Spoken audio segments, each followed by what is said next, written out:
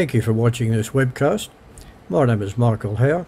I'm the President of RUSI New South Wales, and it's my pleasure to introduce to you, with what is unfortunately just a webcast, Mr. Neville Tompkins, who is the Chief Commissioner of New South Wales Scouts. But with a little bit of context, I just need to explain that we in New South Wales, perhaps like many of the other Australians, are in COVID lockdown, and at short notice we're unable to have Nev as our face-to-face lunchtime lecturer, and so he very flexibly has agreed to make this a webcast, and I thank him very much for that service. We were perhaps more prescient than we realised when we picked improving resilience for our theme for this year, and could I remind you that in January we had a futurist, Dr. Keith Suter, talking to us about what possibly Australia would be like and how we'd need to be resilient in that environment.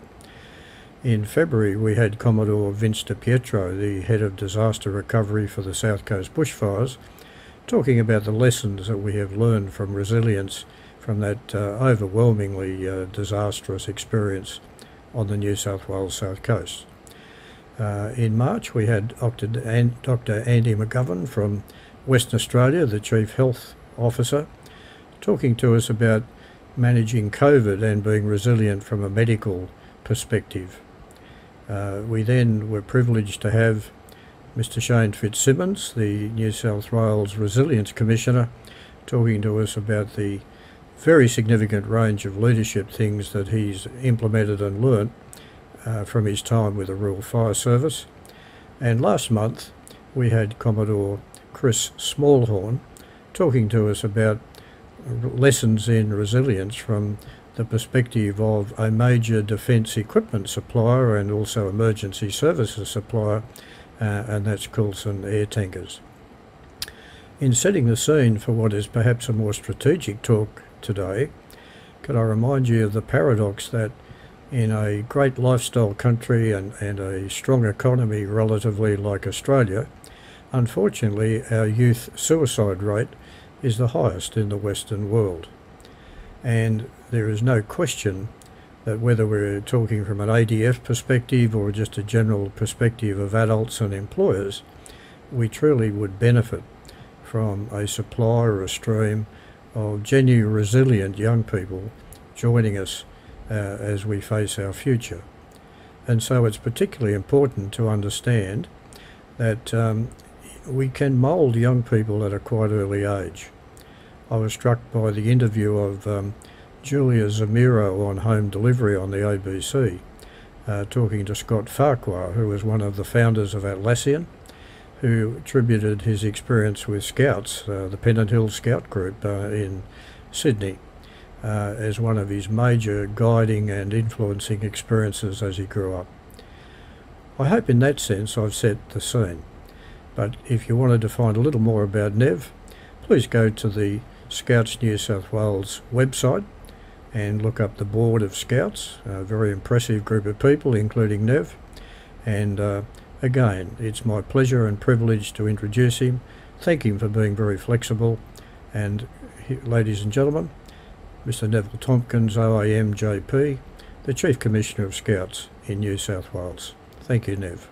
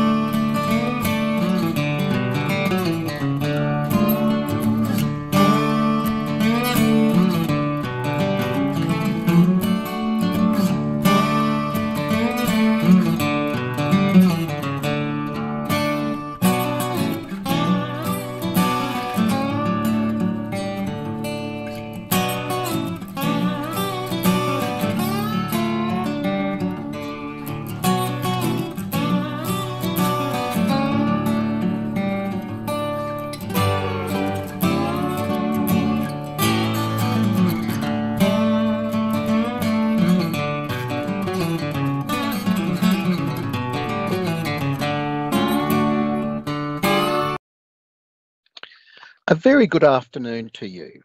My name is Neville Tompkins, Chief Commissioner for Scouts New South Wales. Can I firstly say how delighted I am to present this podcast? I start by acknowledging the original inhabitants of the land on which we meet, wherever we are in New South Wales or elsewhere in Australia. I pay my respects to elders, past, present, and emerging.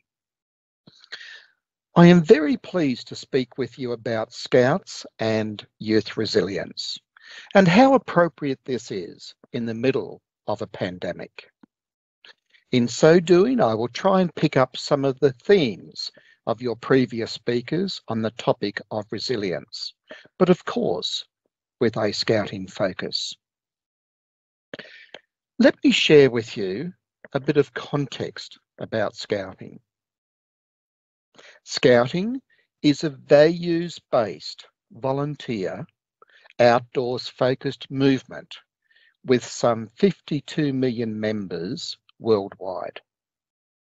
The purpose of Scouting is to develop young people from 5 to 25 years of age to be better citizens of their local communities and to help build a better world.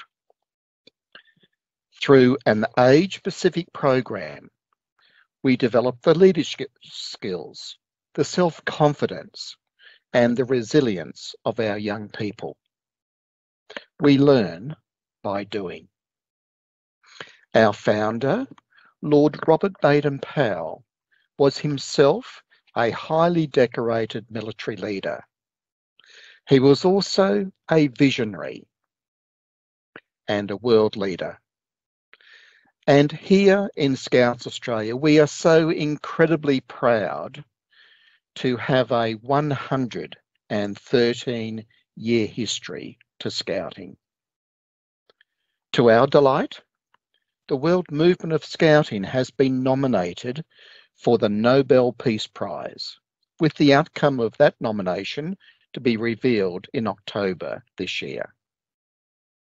You might also be interested to know that we appear to be the only organisation in the world working on all 17 Sustainable Development Goals, SDGs, which have been promulgated by the United Nations. Worldwide, we enjoy a presence in 126 different countries. In other words, in all countries of the world except 4, which are predominantly communist countries. Here in Australia, we have some 72,000 members.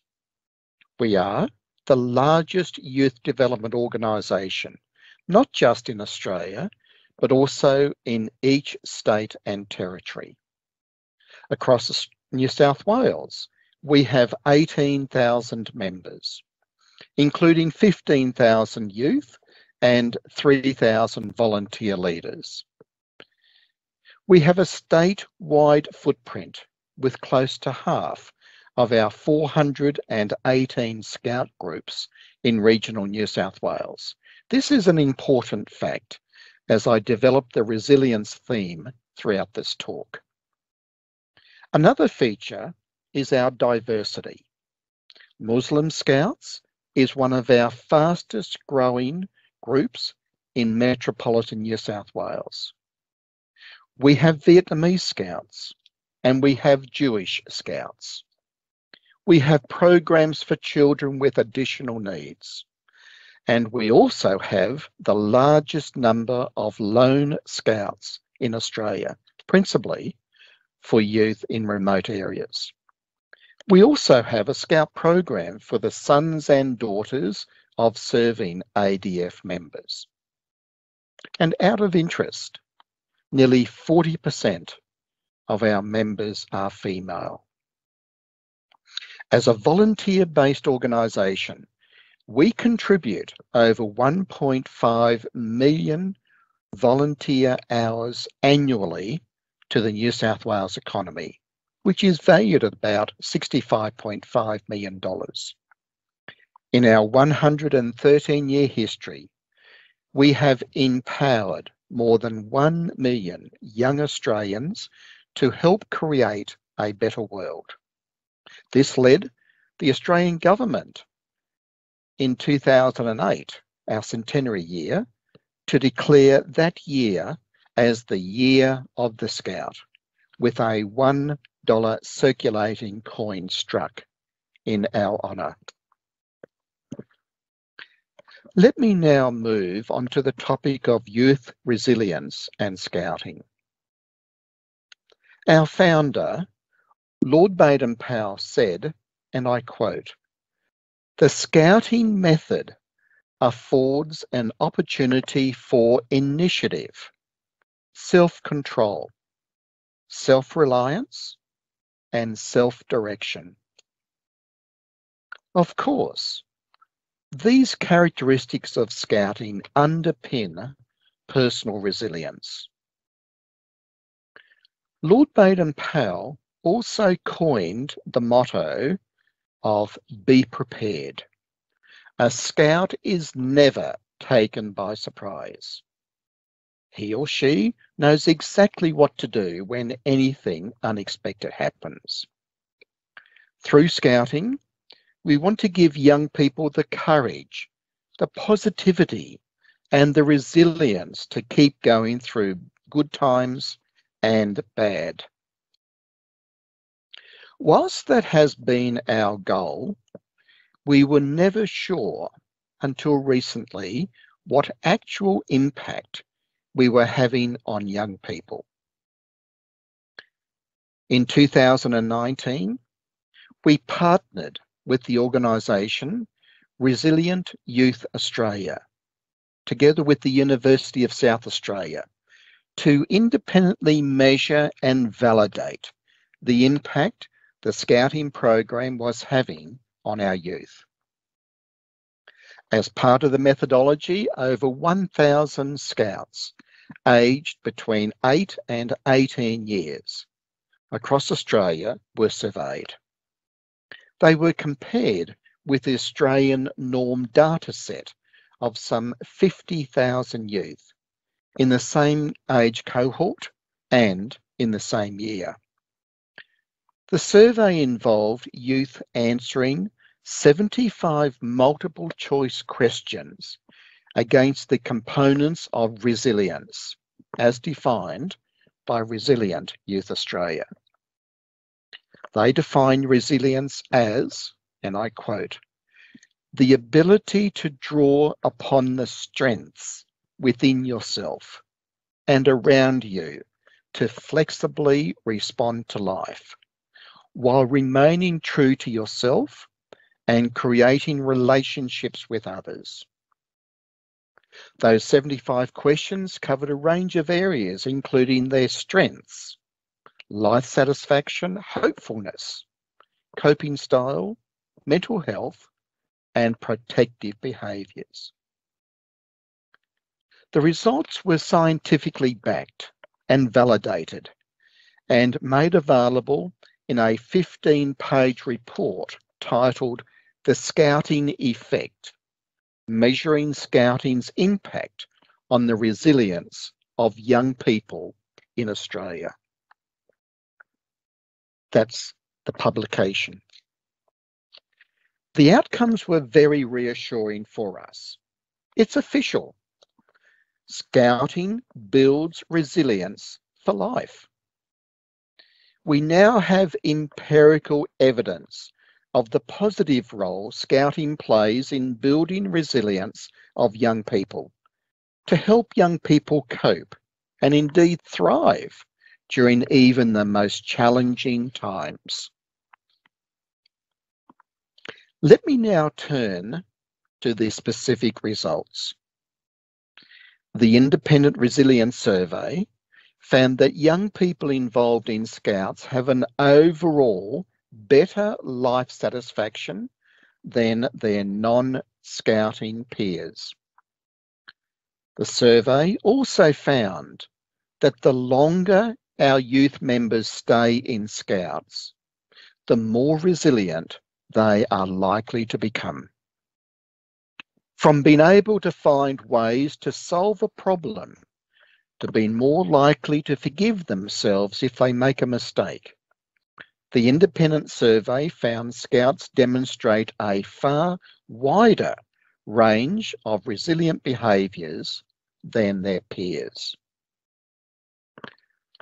Compared with young Australians of the same age, the survey found Scouts are 12% more likely to feel good about themselves, 13% more likely to trust others, 15% more likely to feel they have made a positive contribution to their community, 15% more likely to forgive themselves if they make a mistake, and 12% less likely to report feeling tired or having little energy. Scouts also have a healthier mental state than non-Scouts by 13%, which is especially important during COVID-19. They also report that they have a healthy body, 12% more than non-Scouts. At a time when everyone needs a little extra positivity in their lives, we are proud of the significant contribution Scouting is making across New South Wales and Australia, both in metropolitan and, importantly, in New South Wales, in our regional areas. It is those regional areas that have not only had to endure the effects of the pandemic, but also droughts, floods, and bushfires. The contribution that Scouts is making is to equip a new generation of youth with the essential skills they need to bounce back from challenges and face the world with confidence. These results, detailed in the Resilient Youth Australia report, are groundbreaking. They are also exciting for Scouts as they reaffirm the essential service Scouting has delivered and continues to deliver to our local communities. The Scouting spirit of resilience is alive and well. To access the detailed survey results, I invite you to go to the Scouts Australia website and search for the Scouting Effect.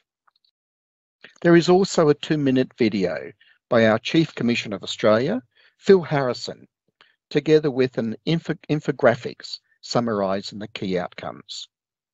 I'm Phil Harrison, Chief Commissioner of Scouts Australia.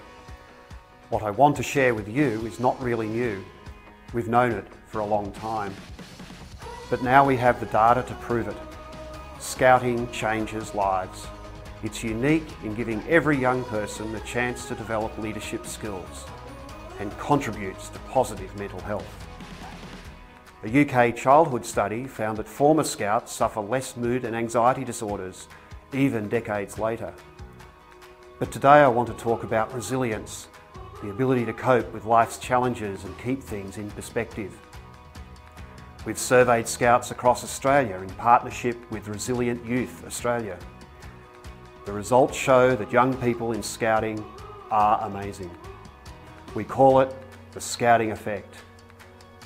Compared with other young people of the same age, Scouts across Australia are more optimistic about their future, hold more positive values, enjoy greater life satisfaction, feel healthier physically and mentally, read more, have more fun at school, and are more likely to help other people and help out at school, contribute more to their local community, and much, much more.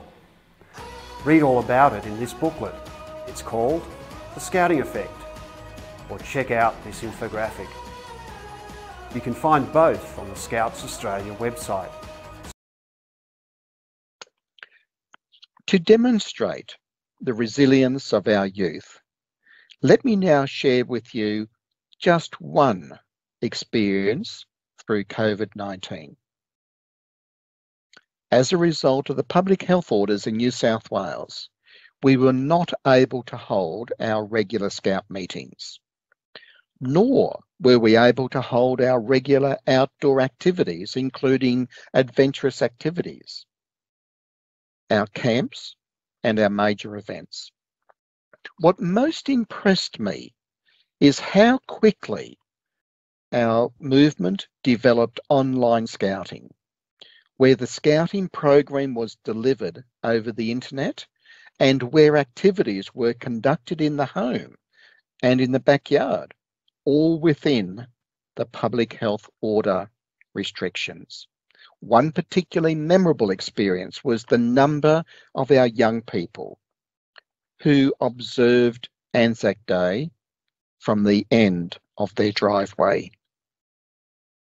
Interestingly enough, it was our youth and our young leaders who led the charge in developing the Scouting at Home program and taught their older adult leaders how it could best be done. I acknowledge we lost members through COVID-19, largely from families who felt that they joined Scouting to do outdoor adventure and that online Scouting was not delivering what they wanted. That is entirely understandable. However, Scouts New South Wales has now regained, in absolute numbers, all those members it lost during the early days of COVID. They may not necessarily be the same members. There has, of course, been churn. However, as a result of COVID, many more families are looking for a values-based, well-run and outdoors-focused organisation for their sons and daughters to join. That means many more new families who have had no previous association with Scouts are now turning to the Scout movement. Our task is to deliver those expectations at a time when COVID is still restricting what we can do, when we can do it, and how it can be done. The final point I wanted to make is the importance of community groups, such as Scouts, working in partnership with the state government and its emergency services to further improve the overall resilience of our local communities. As I said earlier, Scouts has a statewide footprint. We have Scout halls, campsites, and activity centres that can and have been used by the State Emergency Service together with the Rural Fire Service at times of a disaster. This included in the 2019-2020 bushfires and also in the 2021 floods. In Murrumbateman, nestled between Yass and Canberra, our Scout group is building a hall that will also be a training centre for the local Rural Fire Service. We are now working with Resilience New South Wales, with Commissioner Shane Fitzsimons, your last speaker on resilience, as well as the Australian Red Cross, to reassess our Scout halls and campgrounds as safe havens and as places of retreat during a disaster. This is about building future disaster resilience in local communities, with Scouts being part of the solution.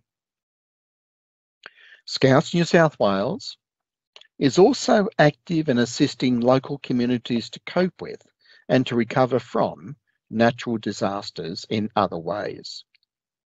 It would not surprise you that a number of our rovers, that is our 18 to 25-year-olds, as well as our leaders, also volunteer with the State Emergency Service and the Rural Fire Service.